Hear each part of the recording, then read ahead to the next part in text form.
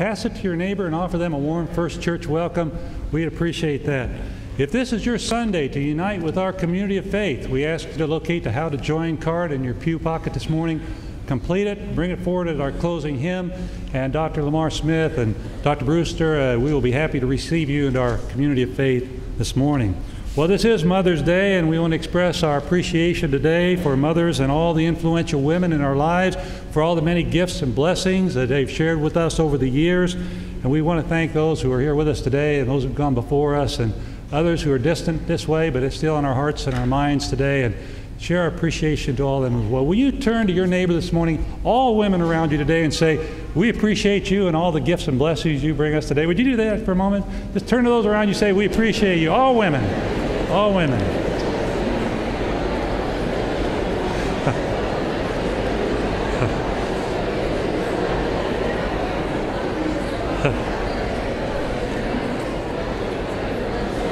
We do appreciate you all today.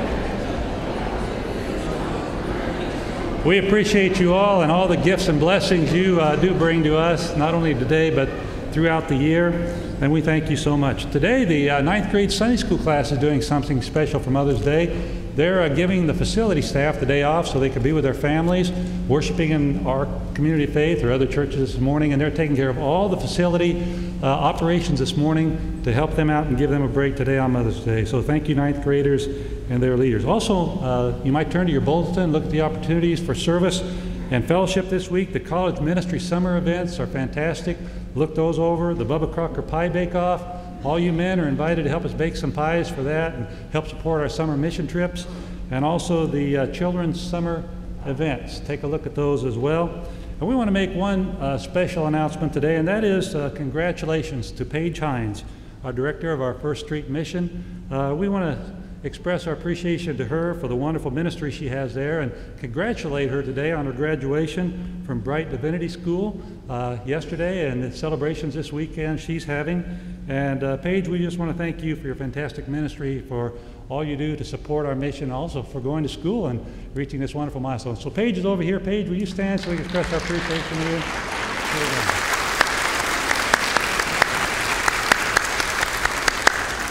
Congratulations, Paige. Oh, come, let us sing to the Lord, make us joyful noise to the rock of our salvation. Let us come into God's presence with singing.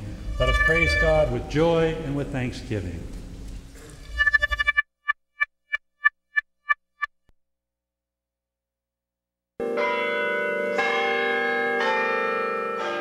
Good morning. You're invited to participate in the morning worship service of First United Methodist Church in downtown Fort Worth, Texas.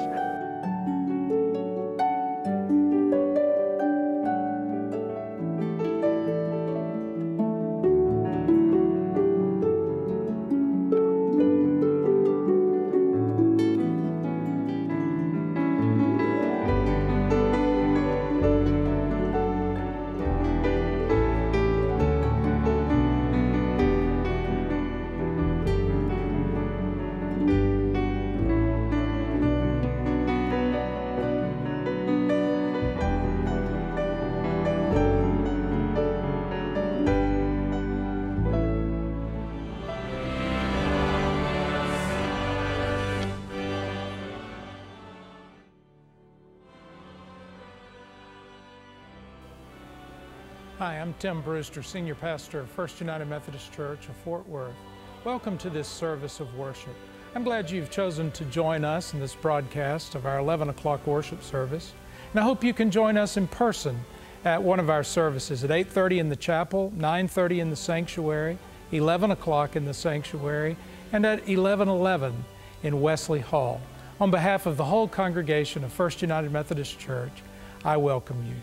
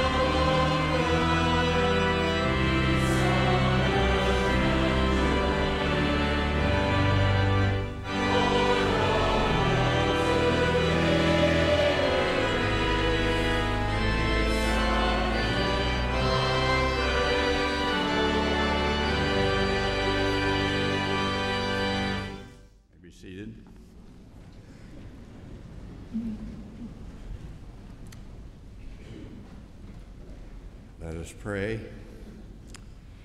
This is a day unlike any other that has ever been, O God, filled with promise of flowers that have never before bloomed, thoughts that have never been thought, friends that have never been met, prayers that have never been uttered. Grant that we shall not miss it, but shall be alert to all our being to the wonders of this new day. Fill our hearts with praise and our spirits with thanksgiving. Through Jesus Christ our Lord. Amen.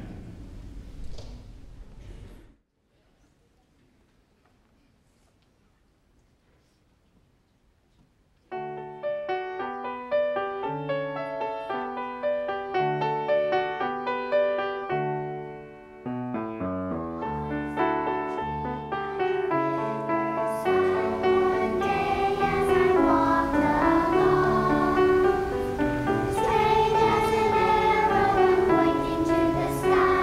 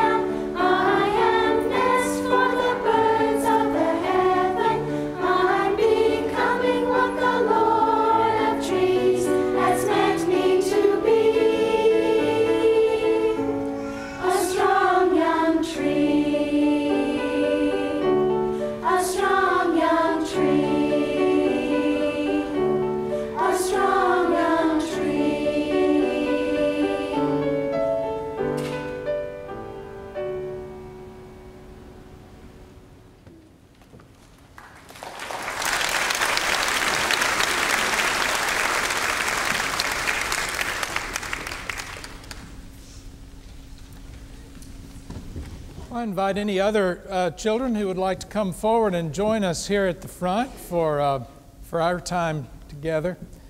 That was wonderful. Y'all sounded just great, and your mothers too.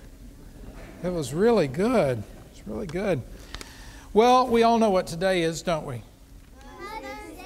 Right, Mother's Day. And I have a Mother's Day card that I brought with me to remind us of the day. It says, today's a very special time to let her mother know she's always treasured in the hearts of those who love her so. And then it lists some things in the inside that are special about mothers. Can you think of some things that are special? Come on. Some things that mothers do for us.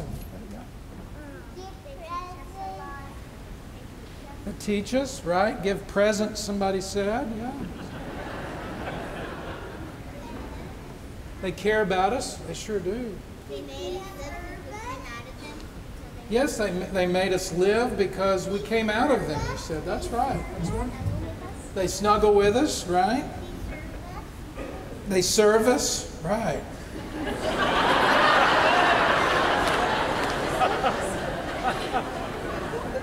They help us when we need help, right? They let us do crazy things. But not too crazy, right?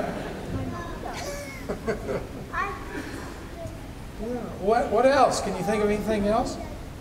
Yeah. We do. We love our moms. That's right.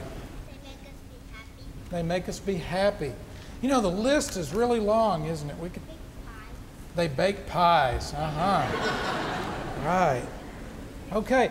There's a long, long list of all the very special things about our mothers. And that's what we're celebrating today. And we're giving thanks to God for our mothers today. This is like a little Thanksgiving celebration too. But we're giving thanks in particular for our mothers and stepmothers and grandmothers and aunts and all kinds of caring people caring women who are like mothers to us as well. Okay, let's bow our heads for a prayer, and y'all repeat after me, and we'll pray together that way.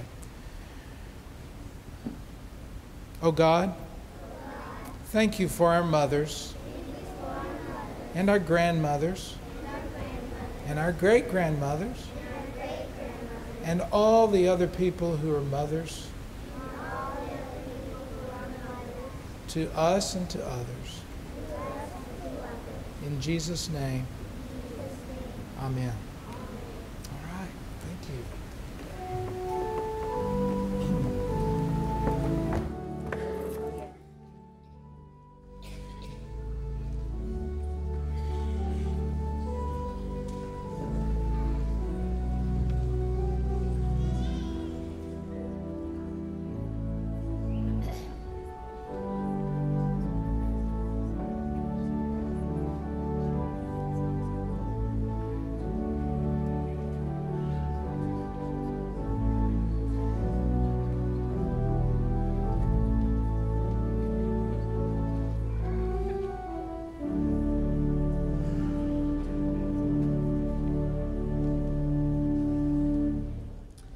The Old Testament reading today comes from the book of Ruth, chapter 1, verses 12 through 17.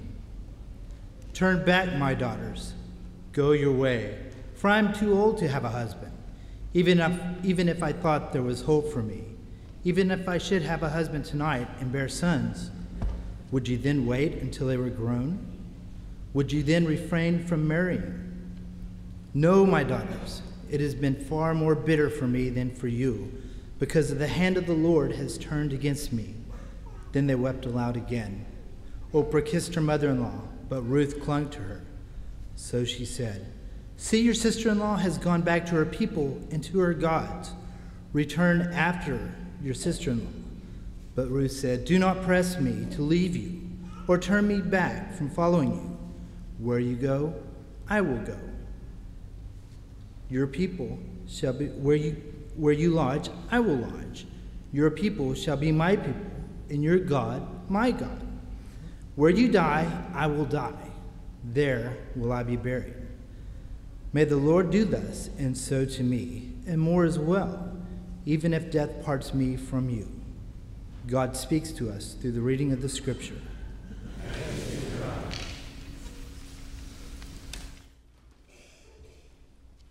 What more appropriate day for a baptism?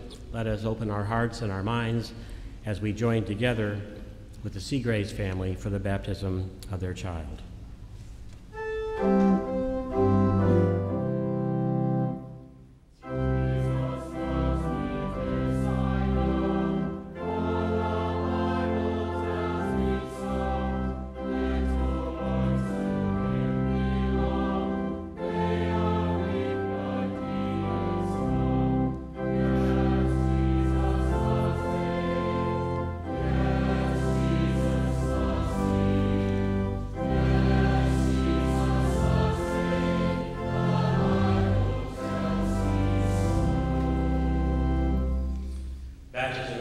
To us of the mercy and grace of God, indicating that you and I do not come into relationship with God on the basis of anything that we ourselves do, but simply upon the basis of God's gracious initiative toward us. The baptism of children is a particularly significant manifestation of this sign. It is also a sign that you and we together will seek to raise this child in a home of love so that she may be all possibly that she could ever be. Remember the words of the Lord Jesus, how he said, "Let the children come unto me, do not forbid them, for to such belongs the kingdom of God." I ask you now, as you stand before God in this congregation, do you affirm your faith in Christ? And do you promise to serve him as your Lord in union with the church, which Christ has opened to people of all ages, all nations, and all races? And will you nurture Cadence faith in Christ's holy church, that by your teaching and example she may be guided to accept God's grace for herself, to profess her faith openly, and to lead a Christian life?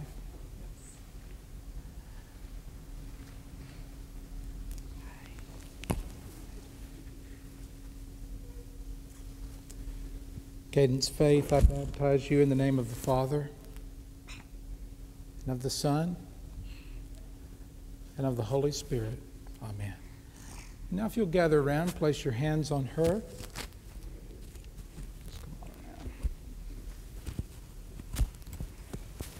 Cadence faith, the Holy Spirit work within you, that being born of water and the Spirit, you will remain a faithful disciple of our Lord Jesus Christ. Amen. She's taken the microphone, and it almost went in the mouth. Here we go. Let's turn around here. It won't be the first time. It's gone in the mouth before, and apparently it's waterproof, so it works out pretty good. Cadence Faith is the newest member of the household of faith. We, along with her parents, pledge ourselves to do all that we can to help nurture her in the Christian faith, so that as she grows up among us, she will come to know the love and the grace of God and how we live that out in our own lives, so that someday she will stand at this or some other altar and make her own profession of faith in Christ. All this is God's wonderful gift offered to us without price. She seems pretty comfortable in the church already, don't you think? Let us join in our response. With God's help, we will so order our lives after the example of Christ, that Cadence faith, surrounded by steadfast love, may be established in the faith and confirmed and strengthened in the way that leads to life.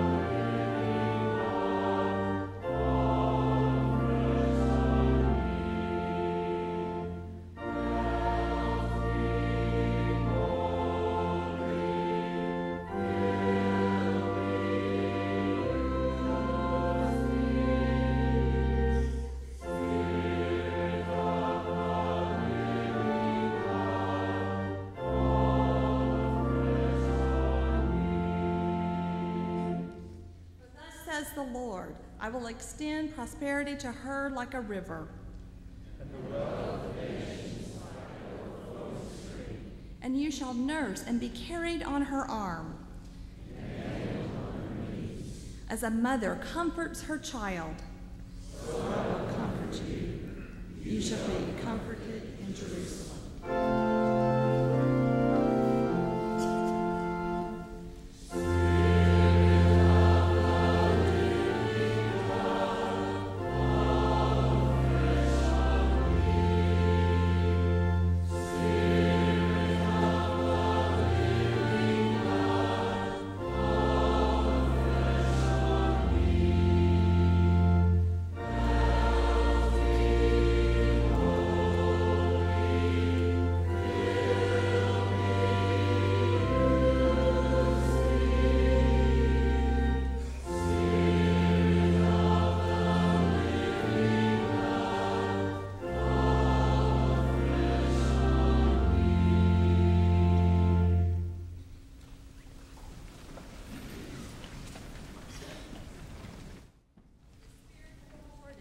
There is one true church, apostolic and universal, whose holy faith let us now declare.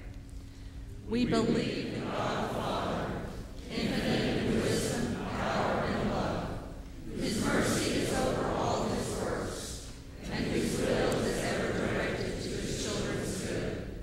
We believe in Jesus Christ, Son of God and Son of Man, the gift of the Father's unfailing grace, the ground of our hope, and the promise of our deliverance from sin and death.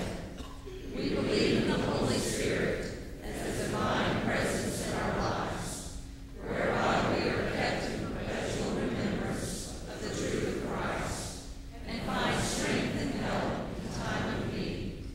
We believe that this faith should manifest itself in the service of love, as set forth in the example of our blessed Lord, to the end that the kingdom of God may come upon the earth. Amen.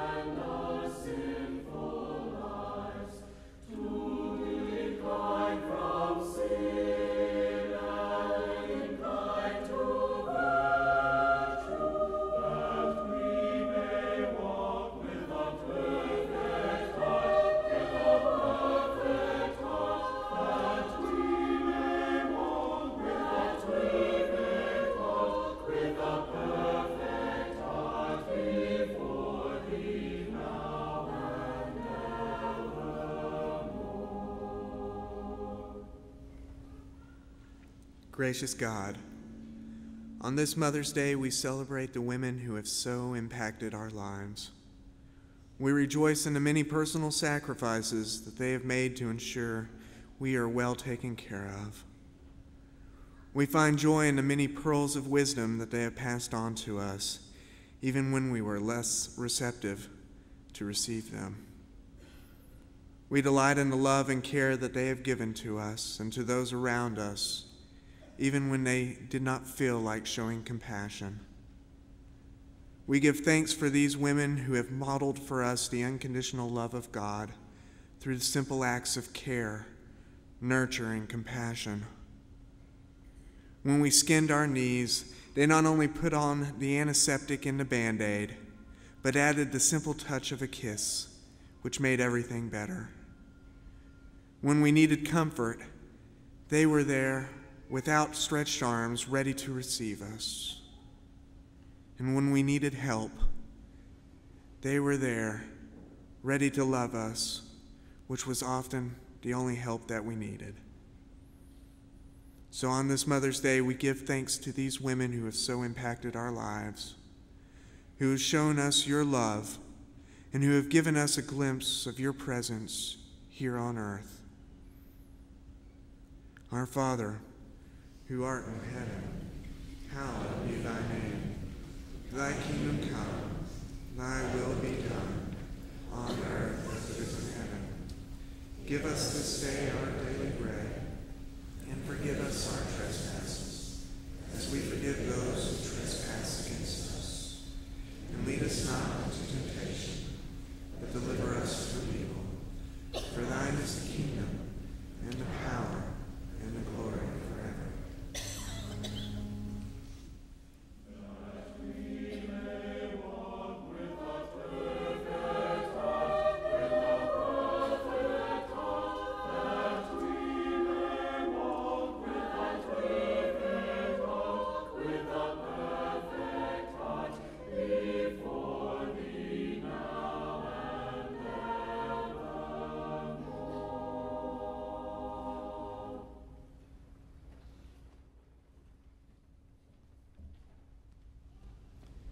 The epistle reading is from 2 Timothy chapter 1, verses 1 through 7.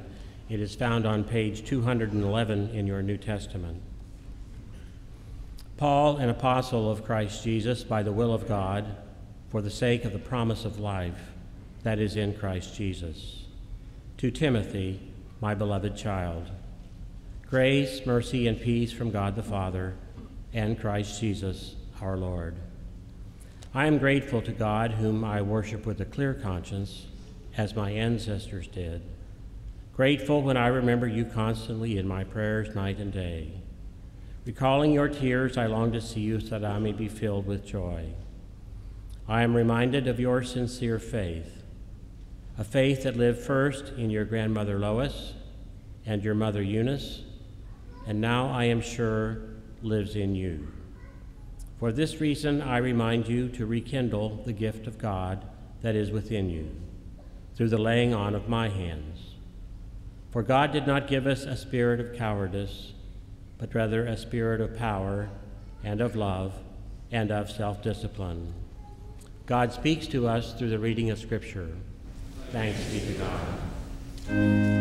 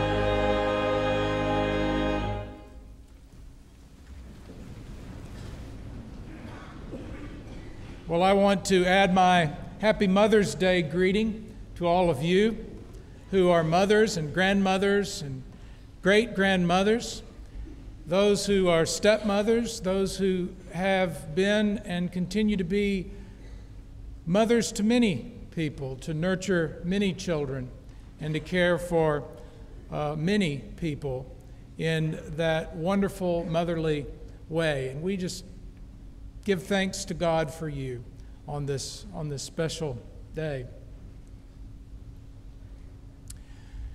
Our text for today, in the 5th verse of that text, contains words that may never make it onto a greeting card, but they could.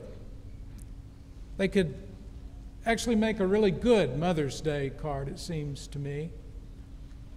They're words not as well known as other scriptures in the Bible: faith, hope, love, abide, these three. The greatest of these is love.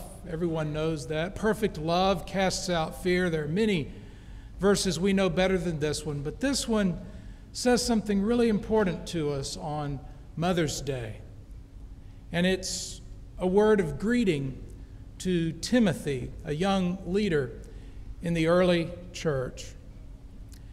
And the words are these: I'm reminded of your steadfast faith, a faith that lived first in your grandmother Lois, and then in your mother Eunice, and now I am sure lives in you. A faith that first lived in your grandmother Lois, then your mother Eunice, and now I am sure lives in you. You listen to those words and you realize that Timothy is a third-generation Christian. We know from Acts that his father was not a believer, but we know from this text that a living faith, a faith that lived in Lois, his grandmother, was passed on to his mother Eunice. And that faith became in her life a living faith. And that faith was passed on to Timothy. In my imagination, I can imagine that Lois, and certainly Eunice, had a big part to play in Timothy's naming, because his name is important. For one thing, it's a great name. Wouldn't you agree? Well, I'm partial to it anyway. But more important than that, in antiquity, where names have meaning, and everybody knows the meaning of their name, and they talk about the meaning of their name, and sometimes they try to live up to the meaning of their name. The name Timothy may have been chosen carefully by his grandmother and mother. The name means one who honors God. And I can imagine, we don't know this, but I can imagine that growing up as a child, Timothy might ask about his name. Tell me the story of my name. And Lois and Eunice would say, well, we named you Timothy because we knew you would be someone who honored God with your life. And perhaps many times that was a teaching moment for Lois and Eunice to say something to Timothy about who they believed he would become and who he would be. The living faith that Lois and Eunice had became a living faith for Timothy because they nurtured and encouraged that in him. They were living out what is a great call that is a part of our faith as Christians. As people of faith, we are called to pass on that faith to the next generation. And especially we celebrate how our mothers and grandmothers and great-grandmothers and others who have been mothers to us have done exactly that. We celebrate the faith of our mothers.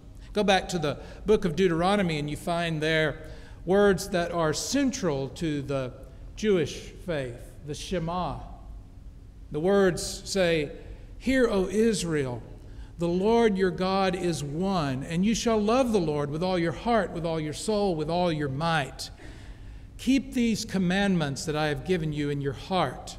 Teach them to your children. Talk about them when you're at home and when you're away, when you lie down and when you rise up. The word is to teach these commandments, these traditions, these values, this faith, this trust to the next generation. And surely Lois and Eunice did that for Timothy. Imagine if they hadn't. Imagine if Lois had taught Eunice and had planted that seed, but Eunice didn't accept it. She didn't nurture the seed. She didn't allow it to take root in her own life. And she didn't pass it on to Timothy.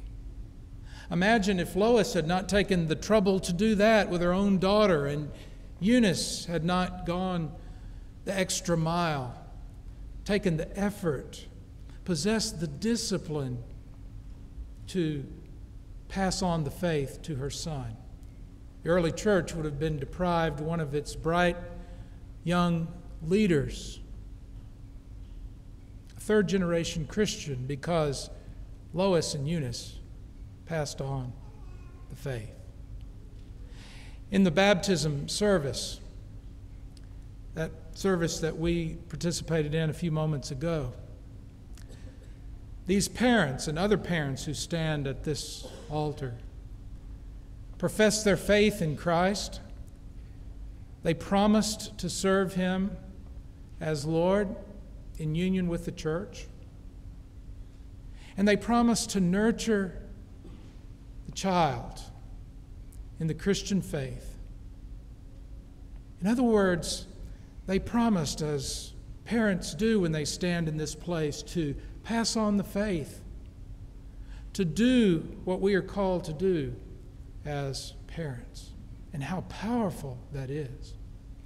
And so when I look around in this congregation and I see parents and grandparents and those step-parents, and I see mothers and grandmothers and great-grandmothers who have intentionally taught their children and grandchildren and great-grandchildren, have lived out that faith and trust in God and faith in Christ, have taught the teachings of Jesus to their children, then I give thanks to God for the ways in which you are passing on the faith to those who come after us.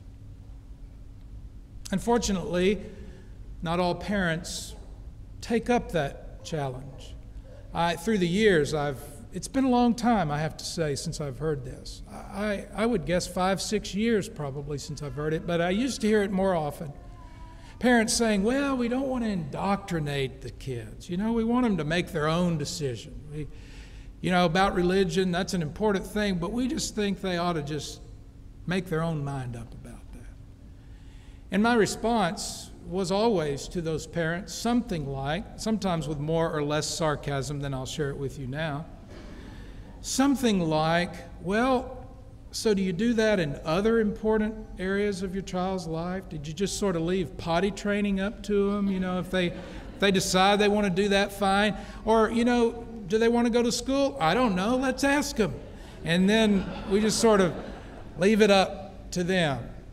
Want to get a job someday? Well, I don't know whether that's important. We'll let them decide what happens. Of course they don't do that. And so the question is, in this particularly critical part of their lives, why would you leave it up to chance? Why would you leave that up to chance? I was sharing a story in our Ten Commandments Bible study this past week of the poet Coleridge, the English poet. Was having a friend visit in his home one day, and the friend was saying, well, I don't believe in indoctrinating children. You just let them decide on their own what they believe about religion. And they argued a bit about that, and they kind of moved on to another subject. A few minutes later, Coleridge said, would you like to go out and see my garden? And the friend said, sure. And so they went out to the garden, and there was nothing but weeds in the garden. The friend said, well, this is just a bunch of weeds. Coleridge said, well, I just believe in letting the garden express itself however it wants to, make its own production. And that's my philosophy of gardening. And of course, he made his point very well. And that is this critically important gift that grandmothers and mothers give to us, the gift of faith. But you know, there's another side to that gift. And we see that in this same text, because if you pay close attention, the message to Timothy is I am reminded of your faith. Your faith, Timothy. It is a faith that first lived in Lois, your grandmother, and then lived in Eunice, your mother, but now I am sure lives in you. It's your faith, Timothy. And how many times have I known parents and grandparents who have planted those seeds of faith, but they haven't taken root? Or they haven't taken root yet. Sometimes those seeds of faith are just late in sprouting. And maybe it takes some incident in the life of the child as they grow into adulthood to bring them to that place of a growing, vital faith. Sometimes that never happens. But you see, the point is that the grandmother and mother and other caring adults in the life of that child they plant the seed. But ultimately, it's the child's faith. Ultimately, it's the decision that the child will make to receive it and then to nurture it, to enable it to take root and bear fruit in the life of that person. We celebrate the faith of our mothers, but the faith of our mothers is a living faith we have received. We're called to make it our faith. Someone has said that God has no grandchildren, as a way of expressing that, in a sense, every person's faith is a first-generation faith, because we must make our faith our own. Now with Timothy receives a reminder. And the reminder is, the words to Timothy, I remind you to rekindle the gift of God that is within you. To rekindle the gift of God that is within you. That word rekindle is only found here in the New Testament, and it means literally to stir up a fire. Clarence Jordan, in his Cotton Patch version of the Gospels, translates it as, I remind you to shake the ashes off the fire that burns within you. And he uses that translation because that's the image. The word rekindle is not to bring another source of flame to start the fire again. Rekindle means to stir it up. You get the image in your mind, don't you? Coals that are burning brightly and putting off great warmth, but over time they begin to get that ash covering over them. And they grow darker and darker and colder until you take a fireplace poker and you stir up those coals and knock the ashes off, and the fire burns brightly again. That's the image here. And the message to Timothy continues with, God has not given us a spirit of cowardice, but God has given us a spirit of power and a spirit of love and a spirit of self-discipline.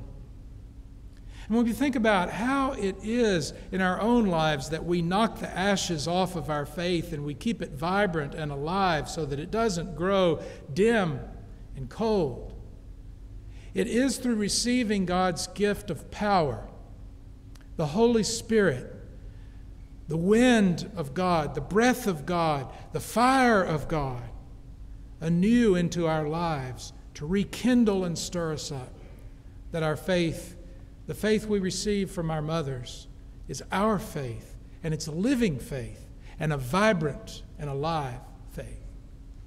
It is receiving the presence of God into the center of our living, the spirit of power. It's also the spirit of love. It's living out what Jesus taught us and who Jesus calls us to be, to follow in his footsteps of love and service, because our faith grows cold when we do not practice the teachings of Jesus. Our faith grows cold when we stop giving of ourselves and when we stop loving others. Because to do so, to love others, is to rekindle the gift of God that is within us. And the word to Timothy is to receive that spirit of self-discipline, because it's through the practice of the spiritual disciplines of prayer and worship, the discipline of reading and studying the Bible, and the discipline of serving, and the discipline of giving, and the discipline of Christian relationships that give life. You recognize those as the marks of discipleship. All of these are ways to fan the flames of our faith and to keep our faith alive and vibrant, a living faith, so that we might pass it on to the next generations ourselves. Thanks be to God for our grandmothers and mothers, for all of you who nurture a living faith in our children. And may we in each of our lives live up to that faith through stirring up the gift of God that is within us. Thanks be to God. Amen.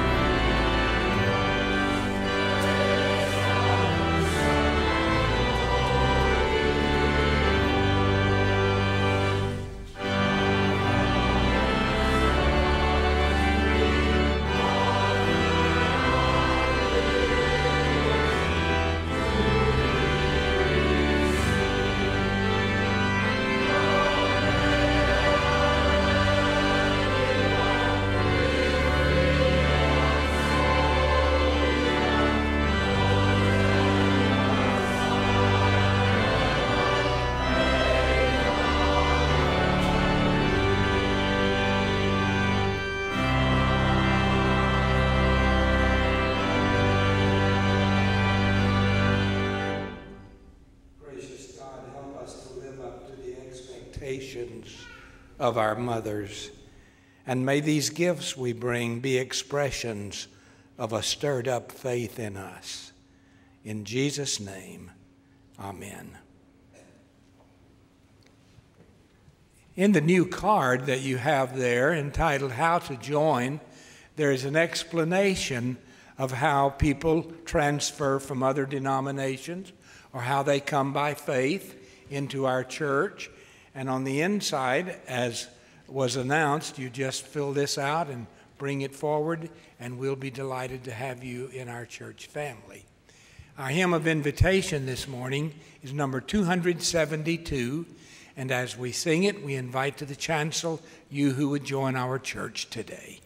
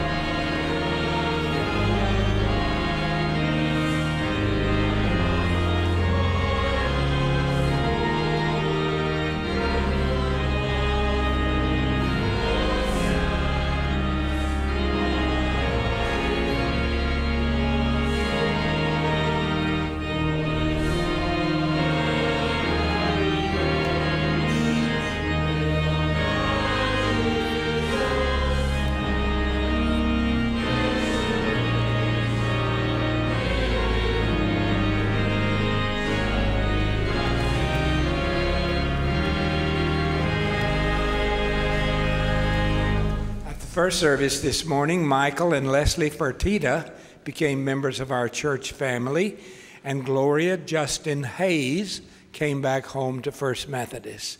And this is Wendy Stromer from another United Methodist church in the area, and we're delighted to welcome her into our church family at this service. Wendy, as you become a part of this congregation, I ask you, do you reaffirm your faith in Christ? And will you be loyal to the church and uphold it by your prayers, your presence, your gifts, and your service? I will. Welcome again to you. I'm going to ask Wendy to stay down front and give you an opportunity to come by and give her a warm First Church welcome as the newest member of our community of faith. Our gathering will soon be ended. Where will we go and what will we do? We will go out to see God's people in the world. May grace, peace, hope, love, and joy forever accompany you. Amen.